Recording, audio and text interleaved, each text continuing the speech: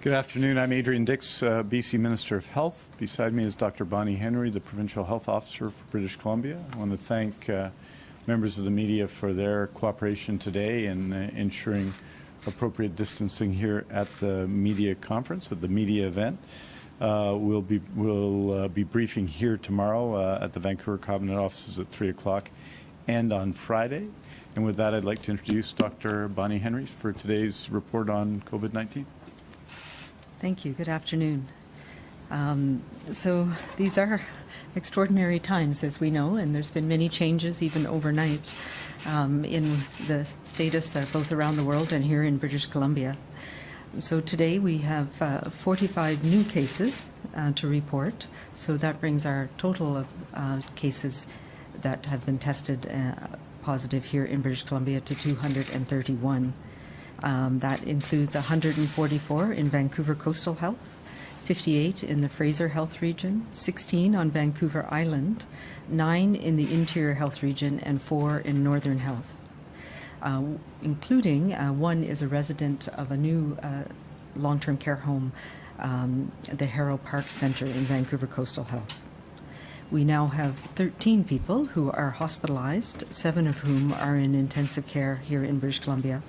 5 continue to be recovered, and we have no new deaths to report. So, as I said, these are extraordinary times, and we took a number of extraordinary measures in the last few days to try and do everything that we can to try and stop the transmission of this virus in our communities and flatten out the curve over the next 7 to 10 days is the critical time. It's sometimes challenging to see what it is today when we seem like everything's fine, but we do know that this virus is spreading in our community, and the measures that we are requiring and asking of people are to try and prevent as much of that spread as we can and slow it down as much as we can and protect those people who are most likely to have severe illness from this disease, particularly our seniors and elders, people with compromised immune systems, people with underlying illnesses. So as you know, we issued some orders under the Public Health Act in the last couple of days around schools, around pubs, bars, and nightclubs, and restrictions in restaurants, around travel, and on mass gatherings in the community. These are temporary, but they are extremely important right now.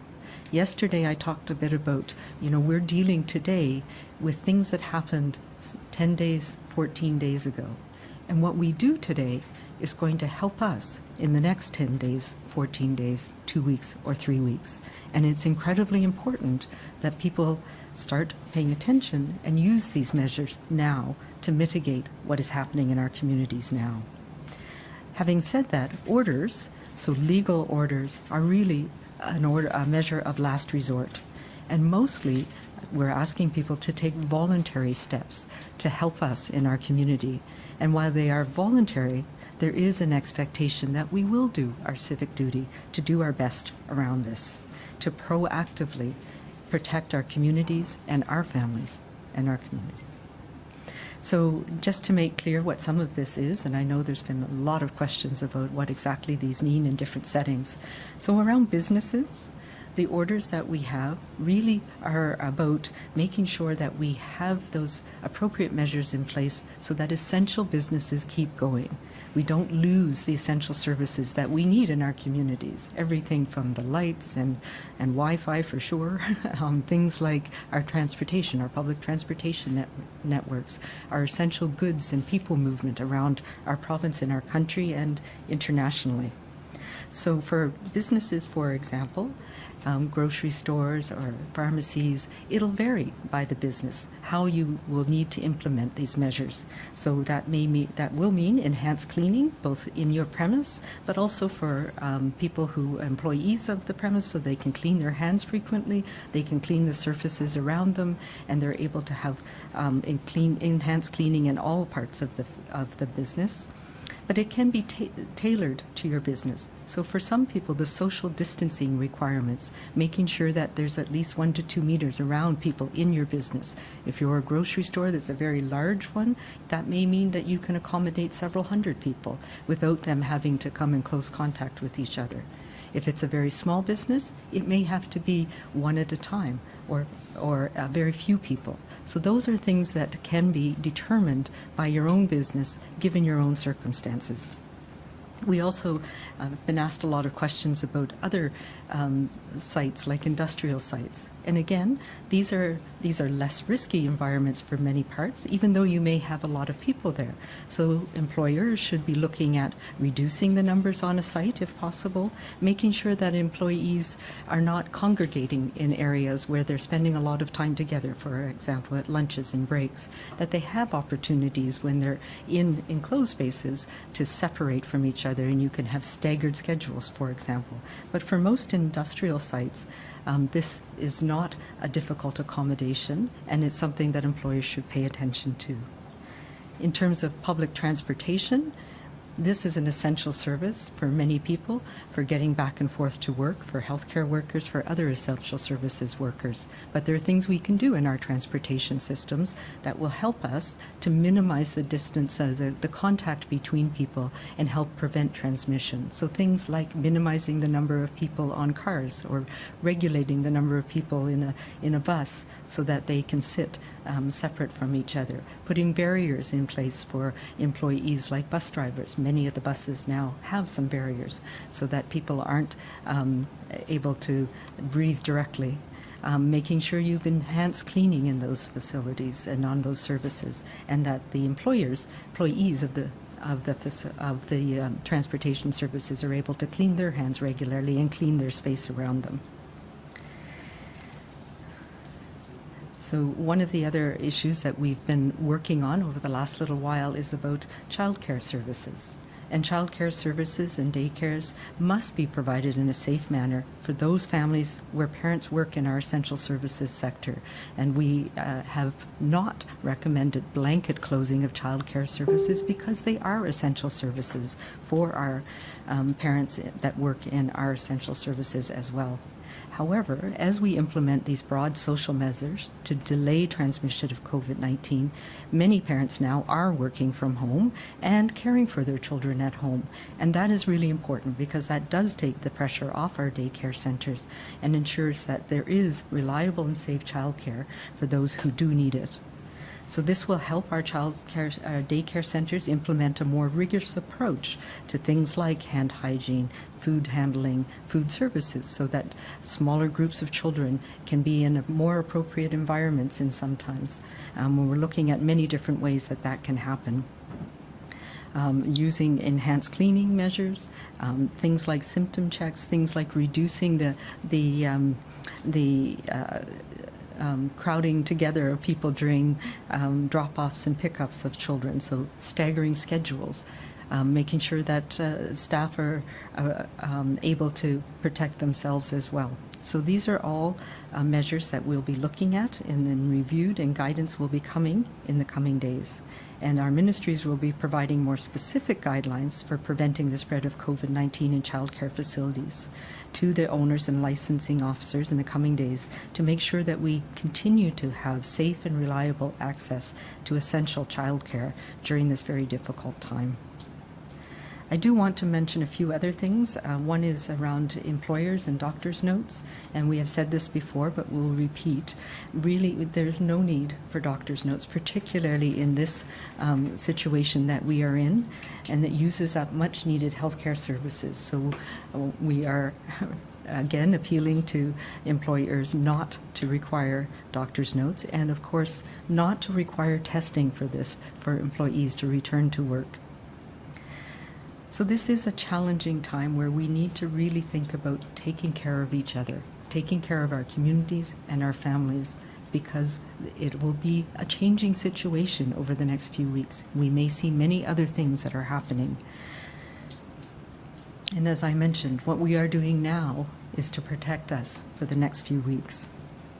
The things that we need to do today are to clean our hands regularly, not touch our face and mouth, covering our mouth when we cough.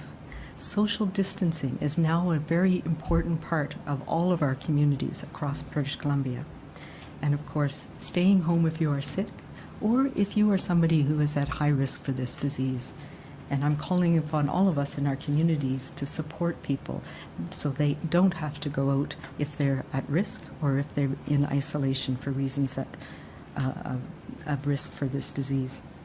I will mention as well that the Canadian Blood Services has indicated that we have an urgent need for blood donations here in British Columbia, and that they are establishing services so that people can donate blood in a very safe way. And so if you are want to donate blood and want to be able to contribute to that, you can go to blood.ca and there'll be information about how you can do that. So again, talked about yesterday the importance of coming together as a community right now, and I will implore all of you to be kind, to be calm, and to be safe, and we will get through the next few weeks together.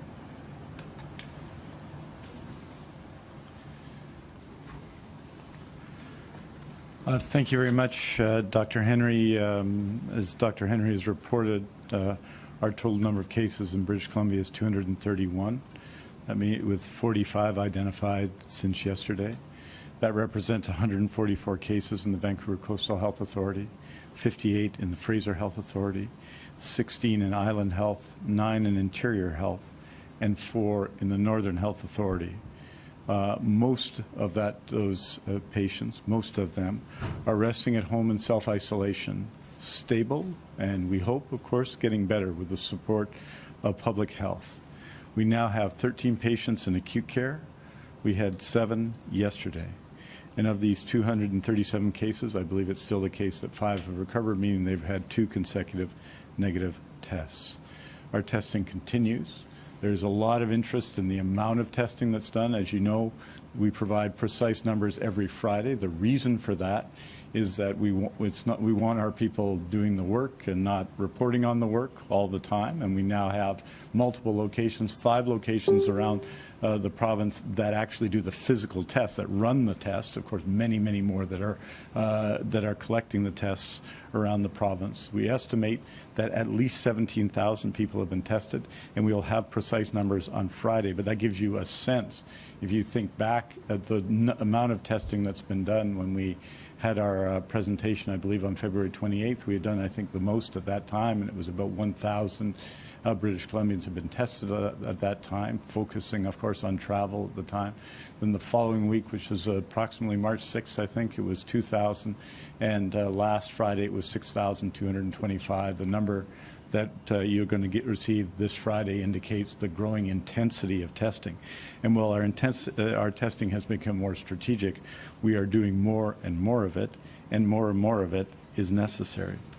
I want to underscore that whether it's those who have recovered, those who have died, or those who have tested positive, their families, loved ones, friends, and neighbors, those are the people that we have in our mind's eye, and others who are facing this struggle, who we have in our mind's eye when we address these problems as a community. And we should all have them and all remember people, as Dr. Henry has said, who are especially vulnerable, in particular seniors and our elders, those living in care homes, and that requires specific steps, but also people with chronic diseases, people living with disabilities, particularly adults living with disabilities in our society, and many, many more. I think what Dr. Henry said that is so important is that under these circumstances we have to continue to be calm, continue to be safe, continue to be generous with one another. I want to note a couple of other points here that are important in terms of information to you, that just to give you a sense of where we are. Our self-assessment tool, which is on the BC CDC website, had at the end of yesterday 774,818 total users. That number is now, as I am told, close to 1 million as of right now. I want to emphasize what Dr. Henry said with respect to the blood supply and the need for people to give blood, and there'll be information out to the public, and this is one way that we can participate, those of us who do not need to be staying at home at the moment, in supporting one another. I note in the South Asian community there's a community of people around the Sikh community that gives blood all the time, that is making a call out to the community for more blood donations there. We thank them, and we need more people to join them.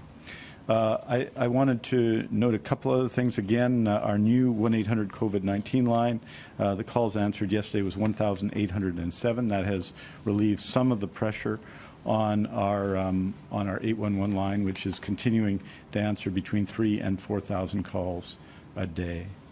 Finally, a couple of things about the actions that have been taken and the actions that will be taken to address this as a community. We have asked, and the provincial health officer has asked, and all of us have asked, that everyone take part in the efforts to stop the spread of COVID-19 in British Columbia.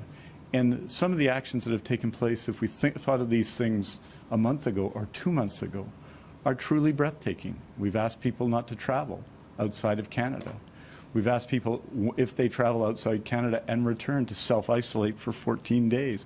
Mass gatherings have been reduced to 50. We've seen decisions made canceling school classes and the closure of bars and restaurants, the limitation of restaurants around social licensing and so on. And municipalities and other levels of government have taken actions in their own right. And all of these are dramatic. And of course, and we wouldn't have imagined taking them a month ago or 2 months ago. But I think what I wanted to emphasize is, because there's always discussion about who's following and who isn't. First of all, I think an overwhelming majority of people in BC are listening to this advice because they know what it means for everyone else in their neighborhood and their community. And to those who have been reluctant or who have on occasion not followed the advice, I want to say that your neighbors and your friends and your families are counting on you to do just that. This next 2 weeks, what we do in this 2 weeks, every one of us, is important. There's a difference between self-isolation and isolating yourself from the responsible action we all need to take together. So for today I would say for anyone who hasn't joined in this effort, who has been reluctant to join in these very explicit measures we can do to help one another, to help protect one another's health, I say it's not too late to join the fight. It's not too late to join the fight. We are asking you to take part today, to take your civic responsibility, but your responsibility and our responsibility as human beings to one another. We need you to join in, and we need you to do it now, today, this moment, without judgment, but we need everyone to take part in I think, what has been an inspiring call to action from Dr. Bonnie Henry and many others around the country. So, as we've understood from the beginning, it's clear every day we are all in this together. We are all in this together. We count on each other to take the appropriate precautions to keep one another safe. COVID-19 is a challenge for us all. And as each day brings news of our shared battle, of our shared obligation to one another, and of the seriousness of the fight we're in, we're learning what to do. We're learning how to adapt. And we're learning how much we mean to one another, every single person watching, and every single person in this room, and all of the other rooms in BC. If that shared experience, that shared responsibility that has to continue to drive us. Thank you very much. We look forward to taking your questions. Thank you, Minister Dix. And before we start taking questions, a gentle reminder to the media that we will be taking only one question from each reporter. We will start with questions from the room. My colleague Johan will come around with the microphone. Please do speak into the microphone for the benefit of the media who are listening in. For media on the phone, please do press *1 if you want to queue up for questions. We'll begin here. Frank. This is a question for Dr. Henry. We have seen other jurisdictions like in Asia, in China, that WHO as well recommending when there is a community epidemic, people wear a mask. But we didn't see that encouragement here. We didn't see even in the hospital that our caregivers and the health workers are gearing up to protect themselves, wearing goggles or masks. Why is that? And there are also Chinese community groups want to donate and import and donate protection gear to our healthcare system. And what can they do to make sure that what they donate are up to the standard here? That's a very good question. So we continue to recommend masks for people who have symptoms, and both in the community for people who have symptoms. If they need to go out, for example, to get medical care, a mask is important because it keeps your droplets in. I will say a mask needs to be worn over one's mouth and nose to be effective as well. We are using appropriate personal protective equipment like masks, like respirators, eye protection, gloves, gowns in our healthcare settings, and in particular where there are outbreaks, where there's known transmission in that setting. And it's incredibly important to make sure that healthcare workers are protected, and there's protocols in place in all of our facilities to ensure that if somebody comes in who's ill, they have a mask put on them, and that the healthcare workers wear the important protection that they have and need. In terms of, we have received a shipment of respirators, and we have more on order. We're working with the federal government to ensure everybody in Canada has what they need. And also we heard today that manufacturers have been asked by the federal government or directed by the federal government to ensure that we have what we need. If we do we can get the connections for you later for who to talk to with respect to bringing in equipment. It was something that we did, the Government of Canada did, when we were repatriating Canadians from Wuhan, and there was a donation of equipment to support their effort. So I'm sure they would be willing to receive that should we need it in the future. Next question, Valerie. C'est pour M. Dix, une petite question en français. Vous avez dit tout à l'heure, il n'est pas trop tard, vous avez lancé un appel au Britanno-Colombien en disant il n'est pas trop tard pour vous joindre à la bataille. Pourtant, la Colombie-Britannique, elle, on a l'impression qu'elle a joint la bataille un peu tard, dans la mesure où il y a des provinces où il n'y a pas de décès, où il y avait moins de cas et qui ont déclaré bien avant l'état d'urgence sanitaire et l'état d'urgence. Est-ce que la Colombie-Britannique a agi rapidement? Écoutez, on a décidé d'agir d'urgence il y a 9 semaines, n'est-ce pas?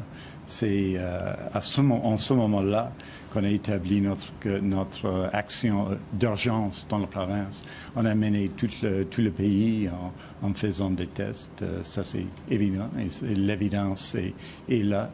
Et notre effort était à fond dès le commencement. Bien entendu, il y a des nouvelles mesures prises au fur et à mesure qu'on passe des jours maintenant un peu partout. Sur la question d'appel d'urgence, nous sommes dans un état d'urgence depuis quelques semaines. Il fallait mettre en place ces mesures parce qu'il y avait des choses à faire particulières. Mais il y a un état d'urgence dans le système de santé depuis 9 semaines ici en Colombie-Britannique. On fait ce travail chaque jour. Aujourd'hui, il faut dire, parce que je n'ai pas fait une petite déclaration en français, que nous avons 45 nouveaux cas de COVID-19 ici en Colombie-Britannique pour un total de 231 cas dans la province. Parmi les nouveaux cas, 13 sont actuellement hospitalisés. Il faut dire sur les chiffres qu'il faut leur comprendre dans un contexte. La situation la plus sérieuse dans la province, on le sait, c'est au Lynn Valley Care Center.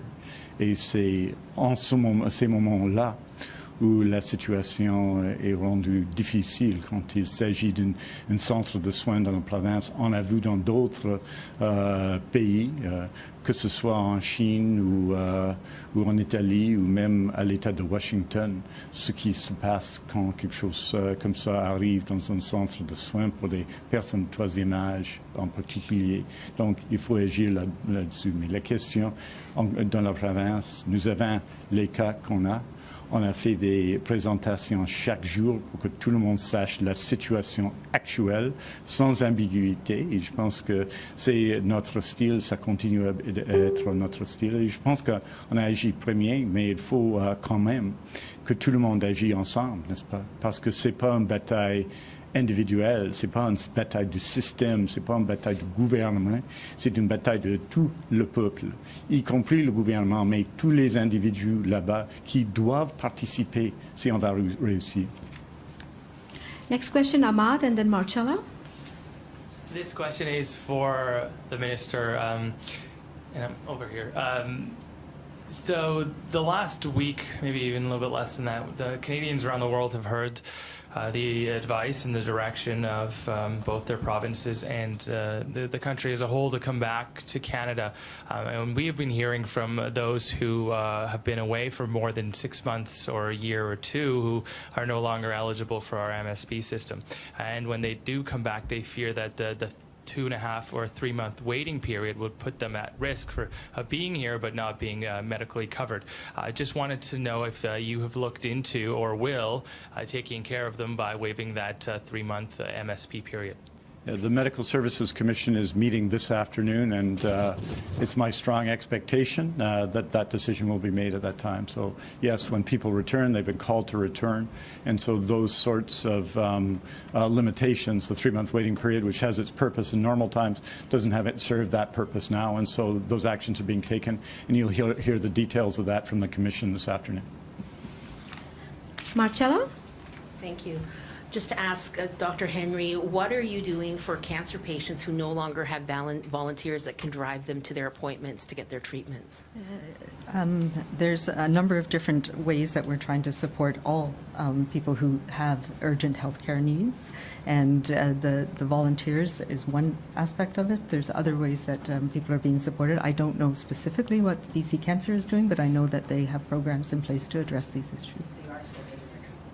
Yes, we are absolutely. There's some key areas of our healthcare system that we are trying to protect, and certainly cancer care is one of them. And the BC Cancer Agency has a plan for ensuring that we do extraordinary protections so that people are safe in that environment and get the cancer treatment they need.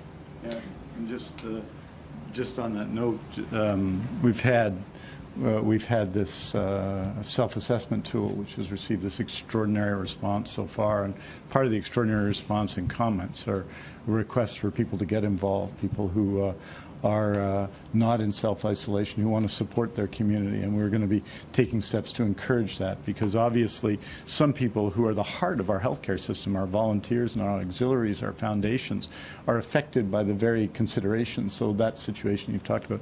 The other thing I'd say is this, that and it's important when we reflect on the decisions we're making, that there's the health of everyone related to COVID-19, and then there's the health of everyone in general, and all the other challenges we're facing, from cancer to diabetes to all the others, to Parkinson's disease, to all the other challenges we're facing. And these are very difficult questions. So when we make decisions, when the provincial health officer makes decisions, we understand those decisions could have consequences for other people, and that they have to be balanced in that context. We spoke earlier in this week about the cancellation of elective surgeries. And look, I know what it means, because I talk to people all the time on wait lists. And this is an important consideration, people waiting in pain. That's healthcare too, that's people's health too. And so when these decisions are made, when all these decisions are made, and people often suggest, well, you should do this and you should do that, we have to make decisions more quickly in this context, and the provincial health officer has consistently done that. But we also have to consider the evidence and the health of the whole population and what it means for people with cancer and for people who have other concerns. And for seniors and for others, a lot of the encouragement of public policy is for people to come out of the home and to participate in society. And so we want transportation, we want other things, so we get out and we engage with one another, which can sometimes be a challenge for us when we get older and our community of friends changes as it does. So these are very challenging things. So when the provincial health officer says everyone coming back from a trip outside of Canada needs to self-isolate for 14 days, you have to self-isolate for 14 days. For yourself, for your mom, for your dad, for your kids, for everybody. When we say if you're sick, don't go to work and to stay home and get well, it's for all of those people. These are health-based decisions made for everybody's health. But the question you ask is an example of the implications that we are aware of every day. And I know, because I talk to Dr. Henry many times a day, are foremost in her mind when she makes those decisions. Thank you. Next question, Michelle, then CTV and Mingpa. Yes, for the doctor. Family of residents of Lynn Valley Care Homes say there is not enough staff and the needs of the seniors there aren't being met. And they're giving specific examples, soiled diapers not being changed, urine bags not being changed at night. bedridden seniors not being turned. They say there simply is not enough staff there. Is that a concern to you, and are the staffing levels going to be brought up there? It is absolutely a concern to me, and it has been since we've understood what was going on at Lynn Valley, and you know it's such a challenge because we know that people in there are less able to do some of those things themselves, and it has been a tremendous challenge for the staff in that area as well. We know that there's dozens of, or at least a little over a dozen staff members who are ill themselves. So yes, they are doing everything they can, and I really support the staff that are in there, and they're trying their best. The challenge is always balancing, trying to bring some of the ways that we can keep residents separate and prevent transmission, which causes further isolation and challenges in providing that care. And I know Vancouver Coastal has been in there every day and continues to be in there every day to support the team as much as possible. Thank you. City TV? Yeah, just further to the hospital staff, we've had reports that they're not fully resourced with masks and goggles and things like that. And as Frank was saying, there's some community members coming to donate items. Are the hospital staff fully protected? Do they have all the resources they need? At this moment, and we've been working for a number of weeks, we've talked to you about our logistics team provincially managing the supply chain. We, right now, are good. We have what we need in the healthcare facility. Workers are always assessing what they need for each patient encounter.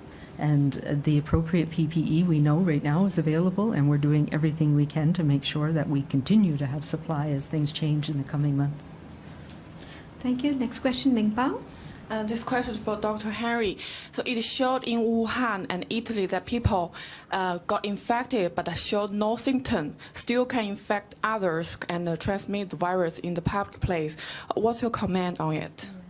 So again, there's reports that we see around some unusual events, but the vast majority of transmission of this virus in Wuhan, in Italy, in Spain, everywhere that we've seen it, is from people who have symptoms being in close contact with others. So we need to focus on that and then ensure that if there's those rare occasions where there is transmission in a family or in a cluster from somebody who has very mild or no symptoms, that we're able to identify that. So that's part of our consideration, but the very important thing is to make sure that anybody who is sick is away from others. And that's why we do measures like requiring everybody who's traveled internationally outside of Canada to self-isolate, because even early on they may not recognize they have symptoms. They may have very mild symptoms, and we want them to be by themselves so they are no longer transmitting to others. As we've talked about before, we don't have anything to interrupt the transmission once somebody's been exposed.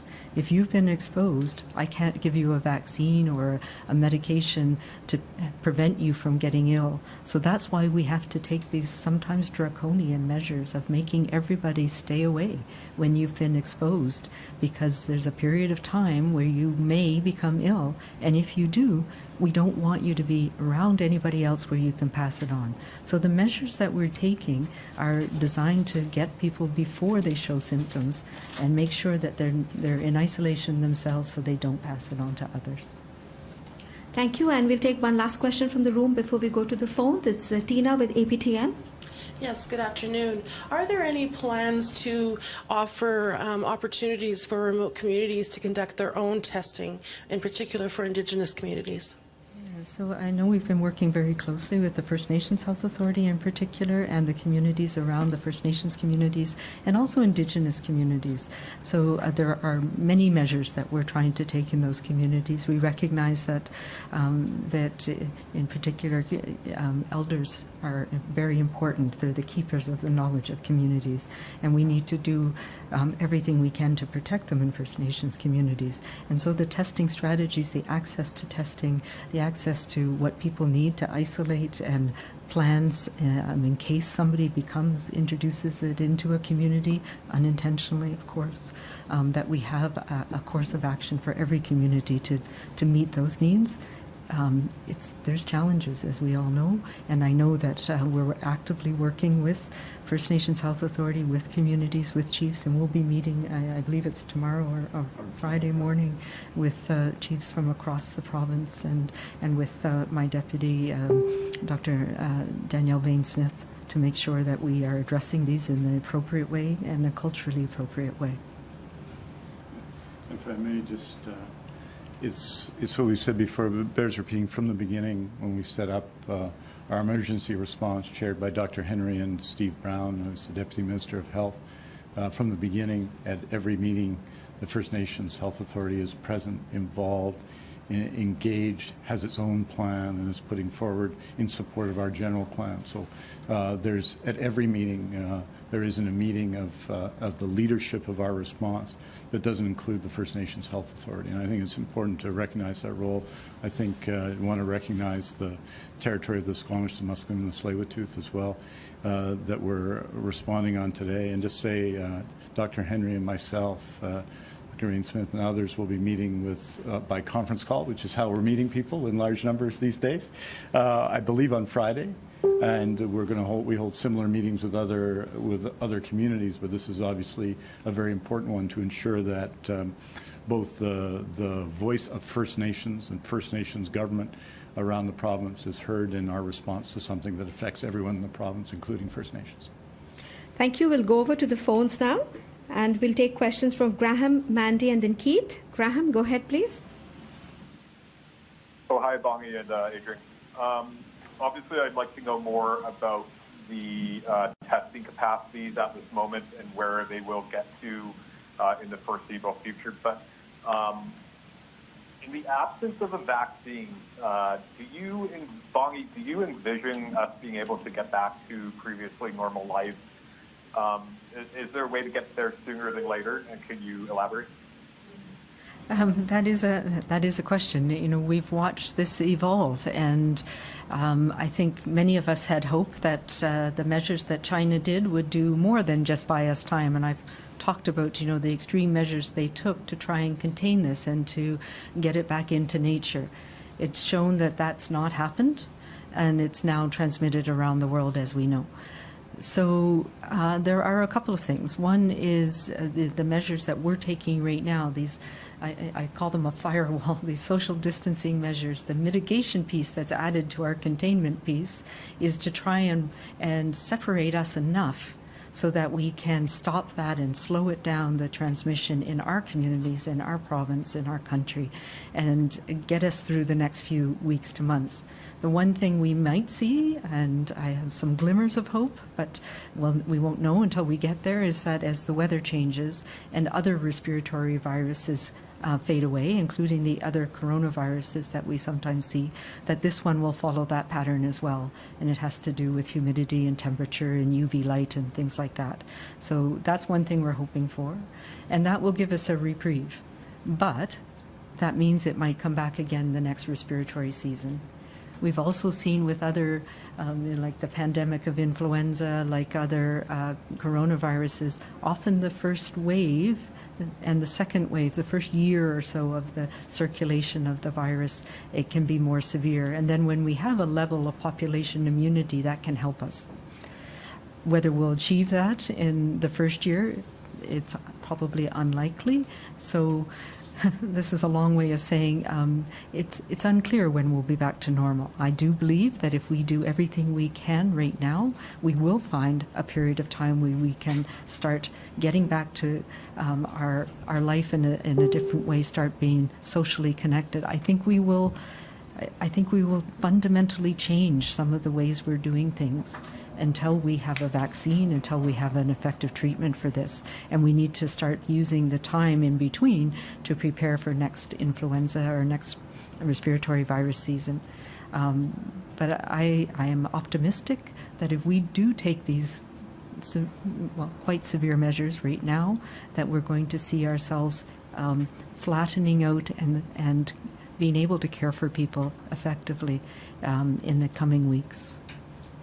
Thank you. Next question, Mandy. Go ahead, please. Hello, Dr. Henry.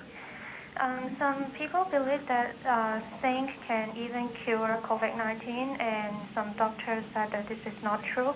Could you make some clarification about that? I'm sorry, what was you said some doctors believe that what will cure? Currently, some people believe that like zinc can cure COVID-19, and some doctors said that this is not true, so I would like to ask you to make some clarification about that. So as far as we know right now, there is no cure for COVID-19. It's a virus that we do not have a treatment for, and we do not have a method of preventing it once somebody's been exposed. We do know that there are things that we can do to keep ourselves healthy and being active, eating well, getting rest, something that I aspire to. Those are the things that help our body's immune system stay active and vital so that we can fight off viruses like COVID-19. But at the moment, there is no cure. Thank you. Next, Keith, go ahead, please. Keith Baldry? Yes. Dr. Henry, your comments about transit, which sound like good ideas, but are you suggesting you're recommending to TransLink and other transit bodies that they impose regulations limiting the number of people on buses or SkyTrain cars?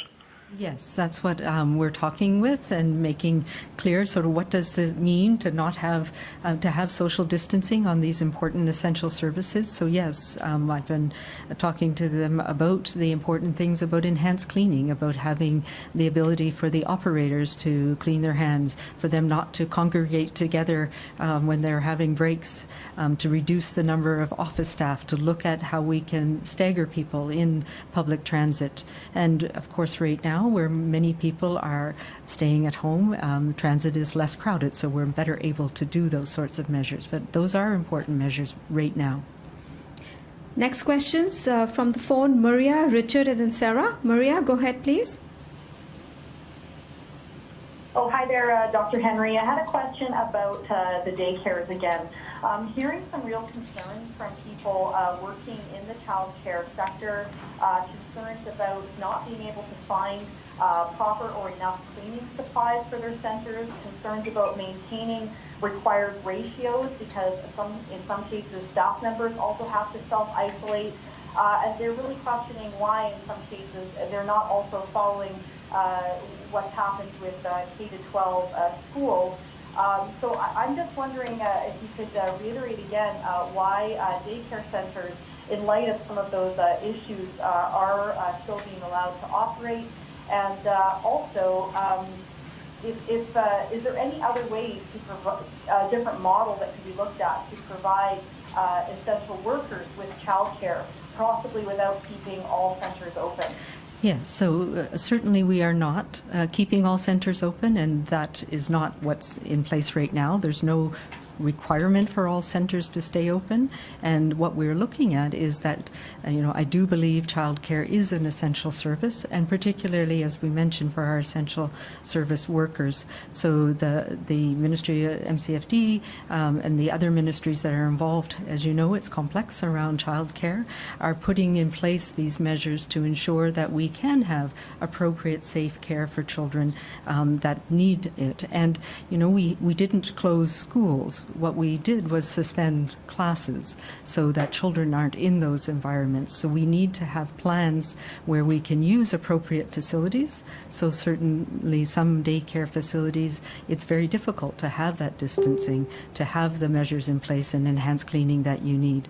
So I know that they are looking actively with the childcare community to look at what measures we can put in place, including looking at what facilities would be appropriate for childcare, looking at people who are at higher risk of having severe illness, workers not being involved And so those are things that will become clearer in the coming days. I know there'll be a statement, I think, even later today with some more details around that. But that is what I have asked the sector to do, is to look at how we can best protect everybody in the sector, both the childcare operators, the early childhood educators, as well as the families, but provide those necessary services for the essential service workers and healthcare workers.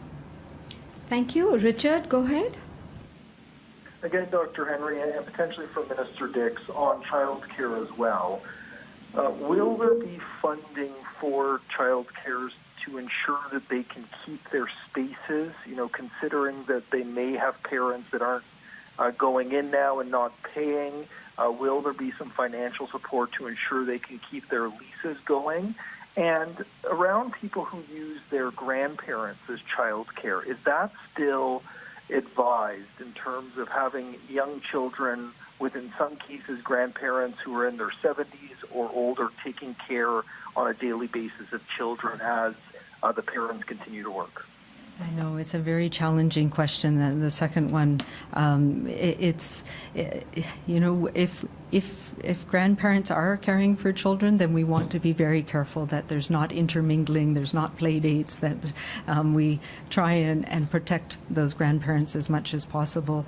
That we don't want grandparents looking after groups of children because we know that children are still relatively spared with this. If there was a recent publication just today that came out of the first 4,000 or so cases in the United States, and very few of them were young children, and very few, I don't believe there were no deaths, but there was only one child under the age of 19, a young person under the age of 19 that even had a severe enough illness to be hospitalized. There was nobody in ICU. So we know that children are relatively spared from the disease. What we don't know is if they are effective transmitters of the disease, and that's where the challenge is. So if it's a family and they're looking after their own children, we need to be very careful about not having other children in that mix as well.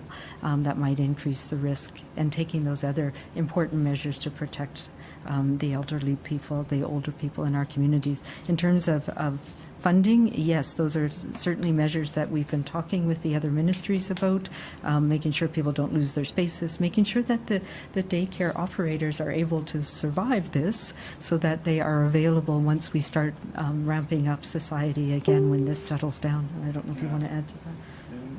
And just to say that you heard yesterday from Minister Carol James, from the Minister of Education, from the Premier, and as you know, there'll be a legislative session next Monday. I'm on the list to be there, and some of these issues will be addressed because we are dealing with issues around supply and so on. So you'll be hearing from the ministers responsible, and obviously from the Minister of Finance on all that, Richard. Thank you. Next question, Sarah. Sarah McDonald, go ahead, please. Oh, hi, Dr. Henry. We've also been hearing concerns from healthcare professionals working specifically at the designated COVID hospitals, so VGH and Surrey Memorial, about the shortage of medical equipment like masks and the potential for the transmission of the virus among the healthcare professionals actually on the front line. Some of the healthcare workers we've spoken to want to see these designated COVID hospitals and senior care homes on lockdown, and by that they tell us they mean barring visitors with very few exceptions to prevent the spread of the virus. So could that happen? And further to that, we're now seeing major American cities on lockdown under shelter-in-place orders. Is this the direction that we are headed in major cities within this province? And if so, why not just do it now proactively? Essentially, we are doing very much that. What we're doing is shelter in place for seniors who are most at risk. We have put in very strict restrictions in most long-term care and assisted living facilities, and I think that's incredibly important. There's always challenges in those sectors, and we're looking at how do we best protect them? How do we make sure that healthcare workers are things like assigned to one facility? And the complexities of our healthcare workforce right now makes these challenging, difficult questions.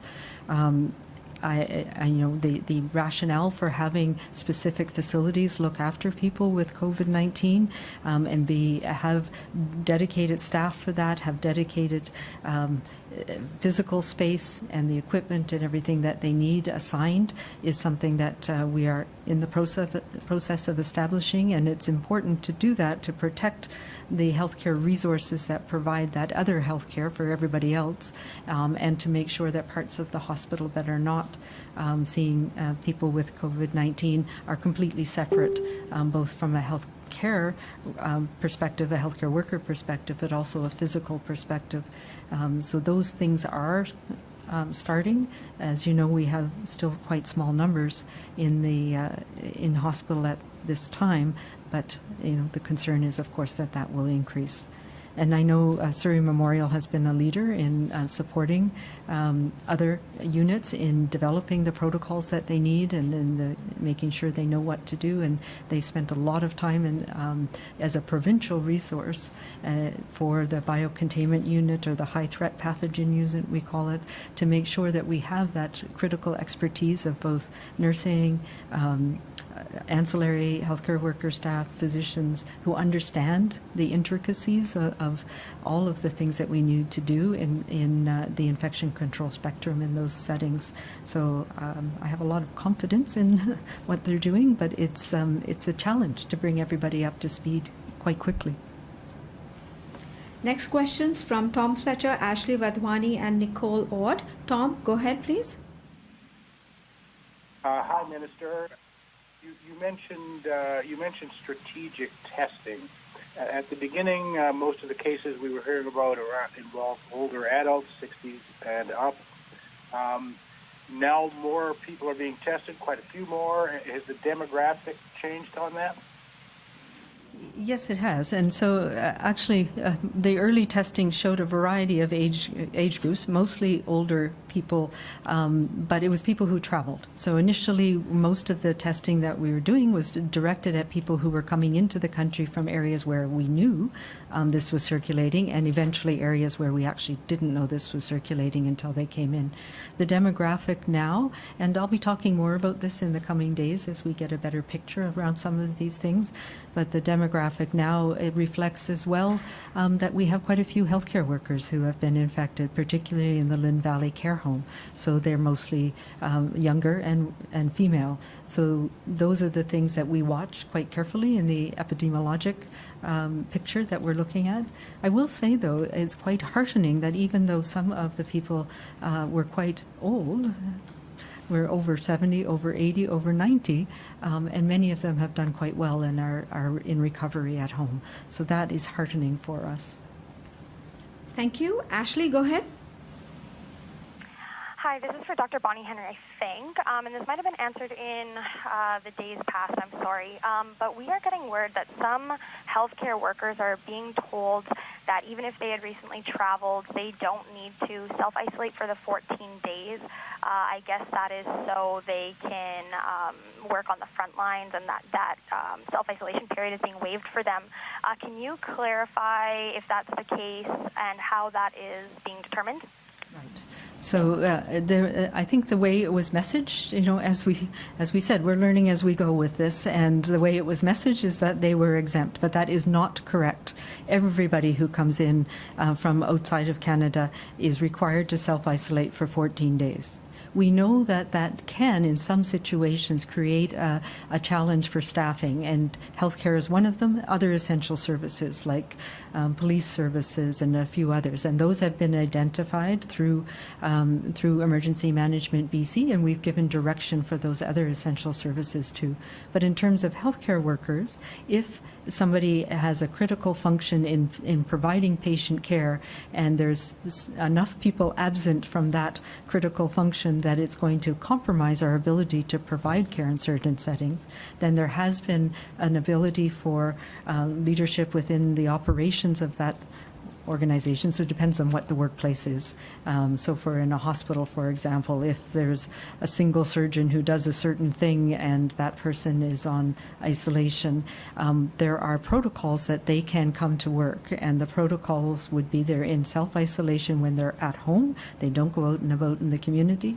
When they're at work, they take additional precautions like wearing a mask all the time, separating from other healthcare workers so they're not all sitting together having lunch together, symptom checks on a regular basis, and wearing the appropriate taking the appropriate infection prevention and control measures with each and every patient that they see. So it is not just a blanket exemption, go into work, you're fine. It's very controlled, and it's only where it's going to compromise patient care or essential services. And that goes for paramedics, it goes for all of the essential workers in that situation. Next question, Nicole. Go ahead, please. Hi, this is for Dr. Henry. I'm in the BC Interior, and our listeners are telling us daily that Northern Health and Interior Health are too vague when it comes to releasing numbers of cases. They say it's causing rumors to spread around communities, and other provinces like Ontario are more specific. So why does BC not break down cases, at least by region, say like Central Okanagan or the Kootenays, to at least provide some clarity but still ensure that people are have privacy? Yeah, it's a very challenging thing, and it is, it's a partly privacy, but it's partly because we need everybody to be aware that the risk is not just in one place. It's not just them and over there. It's in your community too, and you need to be taking these measures now everywhere in British Columbia and across Canada and quite frankly globally right now, because this is being transmitted very rapidly, and it doesn't serve anybody to think that it's not, it won't affect me, and it's not in my community, and it won't affect my family. We know people travel back from all over the place, and we know that we can't always tell everybody that has this disease. So the precautions that we're putting out are for everybody in every community across British Columbia right now, so that we can stop the transmission everywhere in our communities here today. We have time to take a couple more questions over the phone. The next question from Srushti Gangdev. Srushti, go ahead, please. Hi, Dr. Henry. I'm hearing from a lot of people who are telling me they're concerned that their employers are still telling them to come into work physically, even if they're doing things like graphic design, things that can easily be done from home. And the consensus out there seems to be that this is still an option. Are you today instructing employers with non-essential employees to stay home and work from home? And if that isn't followed, would you be issuing an order to that effect? I'm not intending to issue an order at this point, but my expectation is that every employer will look at how they can reduce the interactions of their employees in the community and in their workplace settings. And the social distancing, physical distancing requirements apply to all of those settings as well. So if I run a graphic design business and I have 20 employees in a small enclosed space, then I need to find ways that they can maintain an appropriate distance from each other, and that may mean staggering when who's in the office, some people working from home at different times. There's options that people can use to reduce the crowding of people within a work environment, and that protects your business and it protects your employees as well as your family and your community. So my expectation is that all companies will look at that. All employers will be looking at those requirements right now and ensuring that they're doing everything they can to protect their employees and their business and our communities. And the last question is from Denise Ryan, Vancouver Sun. Please go ahead. Hi.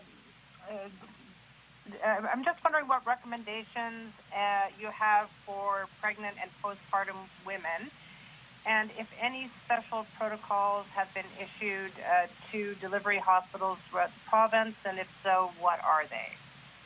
Yeah, so that is one of the areas that we follow very closely. There's been some work internationally about understanding the transmission in pregnancy and whether it's transmitted vertically, we call it, from the mom to the baby during pregnancy. And the short answer is yes, this is very much on the radar screen. We have a group of clinicians, including Dr. Deborah Money, who's a gynecologist, obstetrician, who's one of the leading obstetricians in the country, who's been on this from the beginning, and there's a group of clinicians that are making sure that we have the best practices and the best information around treatments, around experimental treatments, and how to clinically manage people. So people in pregnancy, particularly people in their third trimester who are at risk of this, are priority for testing, for example, because they will be inevitably in hospital at some point in the near future. So those are things that we've put in place. And I know Women's Hospital has been working at this as well. I don't have the specific details, but I know that this is something that has been really important and critical for them. Thank you all for participating. Thank you. Thank you. Asked if there's been any